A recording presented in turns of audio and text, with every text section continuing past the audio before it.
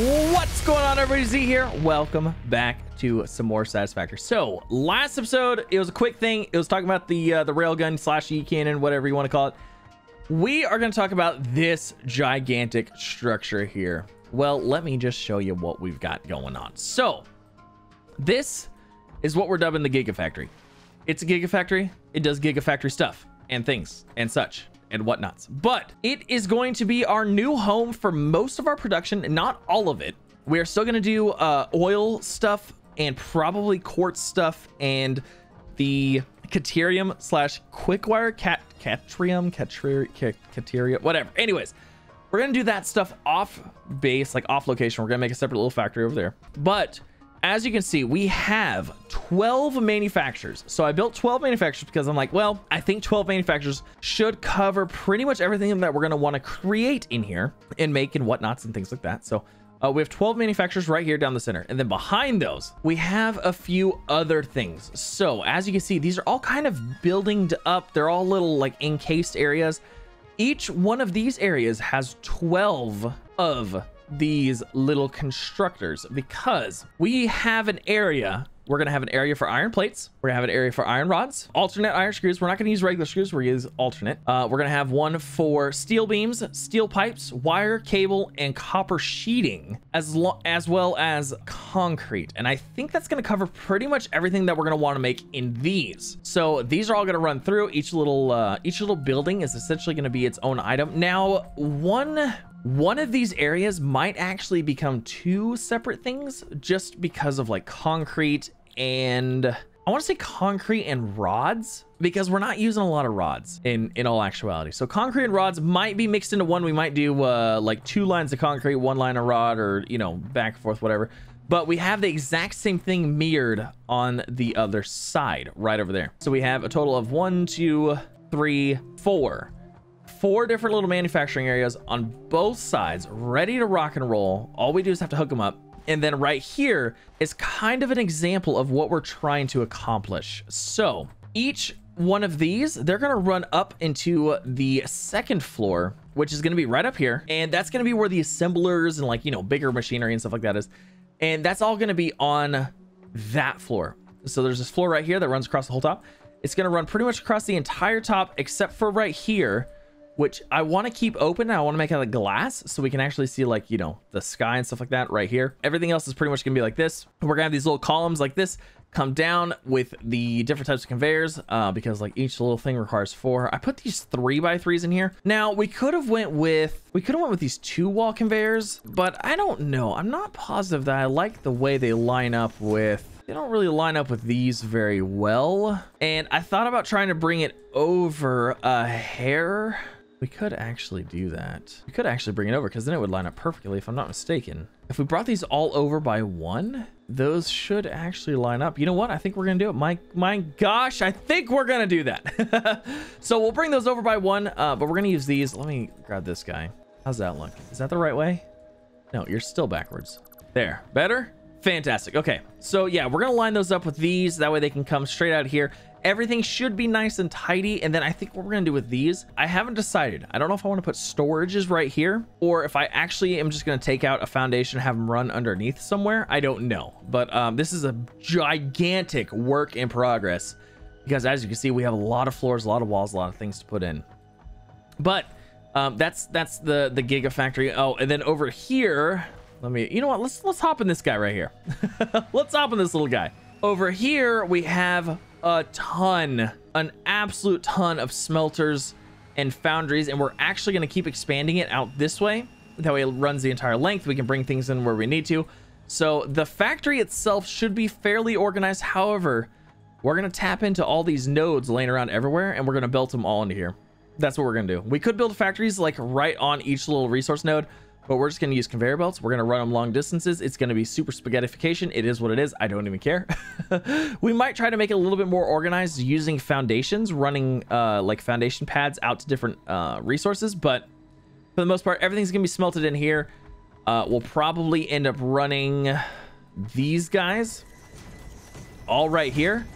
That way you can look out, you can see them, but they're not like, you know, super in the way. And then actually down here, we're going to bring them into these little factory areas through the floor. So we're going to actually send these out all the way underneath, run conveyor belts and elevators and all that fun stuff. So that's the Gigafactory. That's what we're working on stream. If you guys want to check it out, twitch.tv/Z1Gaming, and you can catch all of this fun stuff. But we have got to get enough talking. My God, we've been talking this entire time. We've got to get some quartz stuff going on because we need some silica, and we actually need to do some researching as well, because I need supercomputers now, and I don't have supercomputers yet. I don't have them being made. I don't have any way to make them. I mean, I guess I could make them. We probably could. But I want to run a thing out to the silica area so we can start making that. Aluminum, I'm pretty sure is probably already backed up now because, like I said, we've been playing for a while. We streamed for a while. I bet you it's completely full.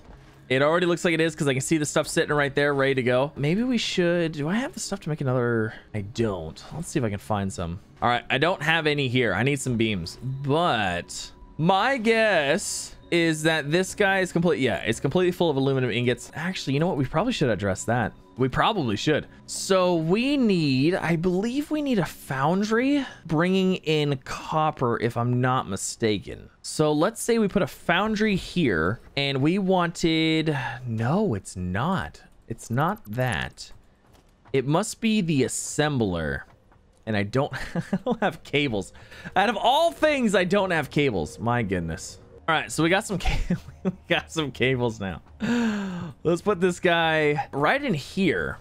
And I believe, if I'm not mistaken, the alkali aluminum sheet, we need 8 aluminum ingots and 3 copper, which is actually quite fantastic because that's going to help us get rid of these. But then all we have to do is bring copper over here, which is super easy because we actually have a copper node like right up there, not too far away. Actually, let's take a quick peek. Do we have copper anywhere else around here? All right, so that's the copper node that I'm talking about. We have that one over there. Let's go see if we can't just drag over some raw copper. I believe we can because we actually have one line completely backed up. Yeah, this guy right here, it's pretty backed up. So we're gonna just split off of this and we're gonna just drag this down because the rate at which it needs this one is actually significantly less. So let's just throw some splitters on here.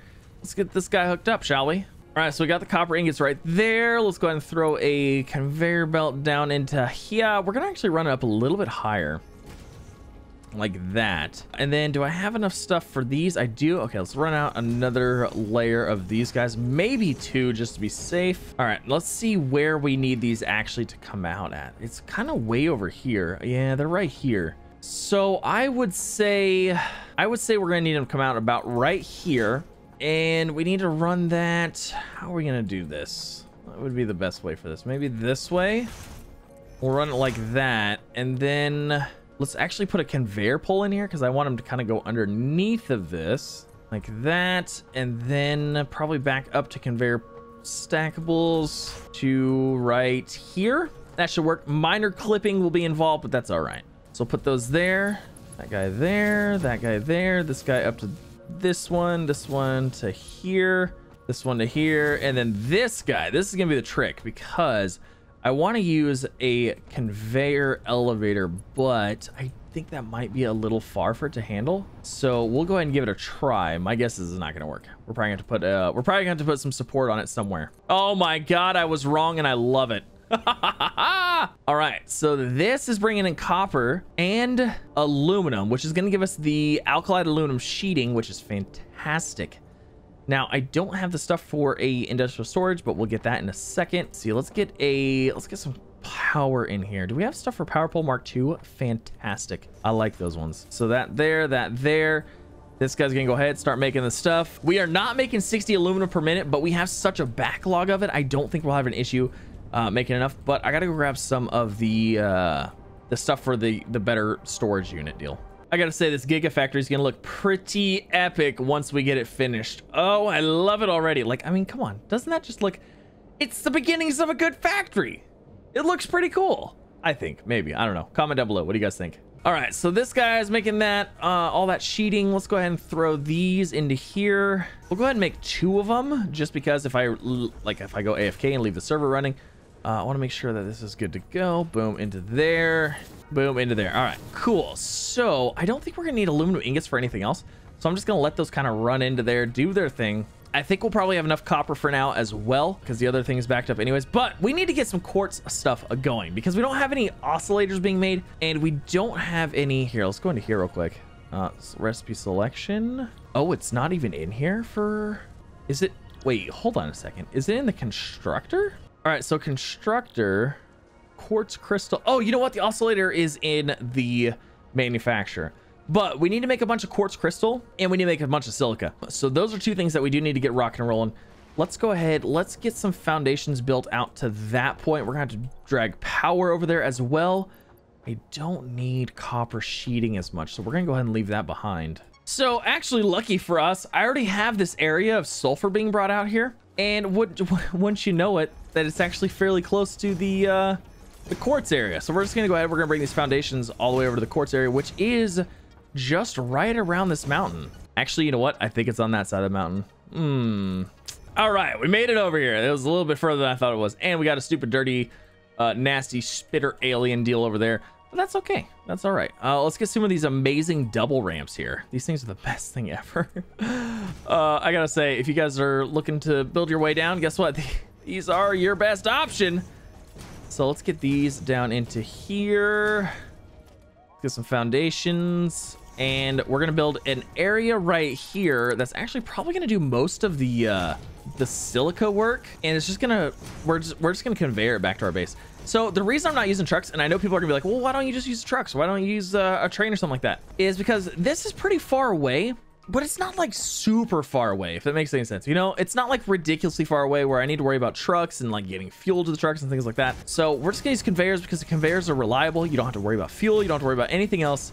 They're good to go once you set them up. And like I said, we're probably gonna have enough area over here to do stuff anyways. All right, so this area right here, we need a couple of things. Let's kind of see what we're gonna get for rates wise. 120 per minute from that guy. And then what are we gonna get from you? 120 per minute. Okay, awesome. So we need some constructors, which I actually should already have the stuff to make those, like no problemo. Let's go ahead and bring in, we'll bring in one right there. We'll go ahead and throw one right next to it. All right, so how much do you guys need? Quartz. 37.5 per minute. Quartz crystals, so that's 60. You know what? Let's just do another quartz crystal. We'll do quartz crystals on all three of these. That'll be slightly higher than 120 per minute, but that's all right. I'd rather have them overfull than underfull. So that'll be those. And then let's actually get some more in here. And these are going to make the silica. So how much do we need for silica? 22.5 per minute. So that's pretty good. Wow. Let's go ahead and set in 22.5. That's 22. That's 44. That's like 50. That's going to be about 100. So I would say, what, 3 more machines? We'll throw on 3 more of these guys. All right, so we got these guys set out. Now, I think I'm going to try, because I need to get outputs on these and inputs on these within this area. I think that should not be an issue. This one's going to feed these. Hopefully I have enough stuff for logistics right now. 270 per minute. That's plenty. So we'll go off of those for now. I want to eventually upgrade them. We're going to bring it out here. We're going to wrap it around this way like that. And then we're going to take a line all the way down to here to like right there. Put that into there. We'll throw some splitters on here. Hopefully I have the stuff for splitters. Okay, I do. Good. Nothing worse than not having the stuff that you need, right? So we'll throw one there, and one here. And we'll get these guys hooked up. All right, so those guys are all hooked up, ready to go. Let's make sure we have the right things selected. They are all selected. Fantastic. We're gonna do the exact same thing on these, but I gotta get the outputs of these put in as well. So how do we want to do this? Conveyor merger. Let's do a conveyor merger. Let's get as close to this thing as we can. I don't know if that's gonna work. Maybe. Let's see. Can we connect? Can we get that connected? I don't know if we can get that connected. You know what might be the best bet? Might be our better bet if we use conveyor lifts and lift them out of here first. Yeah, that might be our best bet. So we go like that and then lift them out. And of course, they're not all the same level. Of course not. Ooh. All right, so hold on. We're gonna have to play with this a little bit here. All right, so we got that belt hooked up. I know it's a little weird, but I think it'll work for us. Wait a second. That's completely wrong. That's completely wrong. That's not what I need. I need I need conveyor poles right here. I guess we'll throw one right there, and we'll throw one over here. Oh my goodness, I'm losing my mind here. All right, so we'll throw that one there, run this into there, and I'm hoping that I have enough room in here to put splitters and to connect the splitters. Let's see if I do. All right, so there's the splitters. Please let me connect. All right, that one's good. That one's good. Looks good. I need one more on here, and I think we'll be good, actually. Now, I could have moved these a little bit further away, but guess what? We're just gonna cram as much of the stuff into one area as possible. All right, so those are all hooked up. Those are good. Those are good. Now we got to get the outputs on both of them connected up, and we got to run the line all the way back to our base. All right, now the hope is that we can get these to connect up to these. Oh, it made the connecting sound. I don't think that one's right. I think that one needs to be a little bit higher. All right, let's try that one. All right, that looks good. Okay, so these should work right there, right there. Okay, fantastic. So those are gonna put an output on there. We're gonna swing this guy around. It's gonna go through here, and then we're probably gonna connect these into the same line, and we're gonna have a smart splitter at the end to get everything to work. Oh my goodness. I think we are doing well here. So silica on all of these. All right, so there's those, and then let's go ahead and get some conveyor lines put in here as well. So we have those at about 4 high. Let's just keep them at the same height. So we're definitely going to want Mark 4 belts on these, if not maybe Mark 5s eventually, but we're not making, well, I mean, I guess technically we are making the Mark 5 stuff now because it requires the aluminum alkylide sheets or whatever. So there's those, and then hook on some more mergers, and we should be good. All right, those are all connected up, good to go. I did have to do a little bit of readjustment, but that's all right. That is good. Everything looks like it's good to go. Let's get some power stuff done as well. Do I have the power pole Mark II stuff? I do indeed. Grab one there. We'll throw one over here. And then we'll throw one there. And then see if we can wedge some in here as well. All right, that's good to go. That's it. That's all we had to do. Now we just got to get it brought back. And actually, this is going to be pretty good because we need to bring back the sulfur stuff anyways. So let's just go ahead and bring that right there, and then just bring these up here. All right, power's hooked up, ready to go. Also, so small update thing, they actually changed some of the power requirements, because if you guys remember before, we were operating at about 2,400 megawatts per second, or per minute or whatever, per hour, 2,400 megawatts per hour. But they actually dropped the cost of a lot of machinery down. So we're currently sitting like super good. We still have about 1,000 overhead, and we have a lot more machines in here, and we should now have quartz being produced, but I have to go get some more materials in order to belt everything back. So let's go make sure everything's running, everything's good over here, and then we can worry about getting the belts all the way back to base. But I'm not super worried about it quite yet.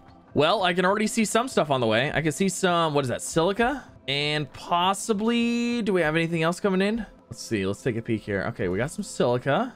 I didn't select silica for everything, did I? No, we should have some regular quartz coming in too. Ooh. All right, something might not have gotten hooked up. Maybe I didn't run a belt right or something. Oh no, there's some quartz right there. Awesome. Okay, let's go take a peek, a little bit closer look at everything, make sure everything is good to go. Quartz is just a lot smaller. It's just so teeny tiny. All right, so this quartz is not filling up quite. Oh yeah, that's because this one is this one's a hair slow. It's 37.5. You know what? Let's do this. Let's throw a slug in here, and that should get us max production. That should bump up the production rates. We should be able to max out these guys no problemo. Obviously this guy's full, but yeah, we should be good. So it looks like it is starting to keep up just fine. Now I want to talk about the different types of like delivery methods and the method that I use, because a lot of people like to comment. They're like, oh, if you use a splitter, you're supposed to put one out each direction because that splits them equally in all directions. So that is true. If you wanted all your machines to be fed equally at the same time, then I would bring a splitter out here, have 1, 2, and 3, and it would divvy them up. 1, 2, 3, 1, 2, 3, so on and so forth. But I like to use the overflow method personally. I think it just makes lines a little bit simpler, a little bit easier. And basically that's kind of the method I have here. So basically the machine comes in, the splitter comes in. So firstly, it wants to split everything halvesies here. So this machine gets half, this direction gets half, this direction gets half. which means that this machine right here is getting fed way more in theory than everything else, because this is getting half of total resources, whereas these 3 are then splitting this half, and then so on and so forth, where then the half that comes out of here, half goes to this machine, half goes here. So then these two machines are splitting half of this one, which is another half. But if you are meeting the requirements, you have enough of everything, the overflow method, which is the one I like, once that one fills up, everything will divert to this one, and then it'll split half. And then once this one fills up, everything will divert to this one, and then this one will get half, and then everything will go in here. That's not the most efficient way, but if you have an overflow like I believe we do now, then this machine's going to slowly fill, like that machine's already full. This machine's going to slowly fill up to, I'm guessing, 100. Once that hits 100, it's going to start diverting everything to this one, and so on and so forth. So I like using this method because it keeps the lines nice and clean, a little bit easier. There's not, you can get programmable splitters, but I don't think there's a way to say, like, this splitter, I want 1/4 of materials to go here, and then I want 1/3, and then I want half. You know what I mean? Or something like that. I don't think there's a way to do that quite yet, but this right here to me is the best way that I use it, and that's how I use it on pretty much all my machines. This one's the exact same way. As you can see, it's using the overflow method as well. All these machines are green, good to go. Let's see, how's this one? 4 of 3, so this one is slightly not making it. Requires 22.5 per minute, but all these right here don't require quite as much as this is putting out. So eventually these are all going to fill up, everything's going to rock and roll, it's going to be great. So, and this line is already backed up because I don't have it connected to anything. I should at least connect it to a storage unit at the end. I just haven't done that yet. And then let's go ahead and check on these guys as well. So these guys are completely full of gunpowder, absolutely full. So I need to do some gunpowder research. I need to do actually more research, because I can't turn that into anything yet because we haven't done the research to the MAM yet. So I need to do more research on those. I need to do some quartz research, but everything is looking pretty good, and I'm feeling pretty good of what we have here. So the quartz is being refined into the 2 resources that we need. Eventually we're going to harvest it, we're going to bring it out. We might actually throw a truck station in here. Let's see if there's because I know there's coal right here, obviously, because like we're using coal for gunpowder, and there's a coal node that's not even hooked up. So we might actually throw a truck station in right here to bring the gunpowder, right? This is, or black powder and the quartz, the refined quartz or whatever, and the silica. We might use, well, shoot, the base is literally right there, so we might not, I don't know. But that's actually going to end this episode, guys. Hopefully you enjoyed. If you did, don't forget to leave a like. If you're new here, don't forget to subscribe as well for some more. Also, we stream on Tuesdays and Sundays on twitch.tv/Z1Gaming. If you guys want to check that out, it's a pretty good time, pretty fun. But yeah, you guys have a fantastic day, and I will see you in the next episode.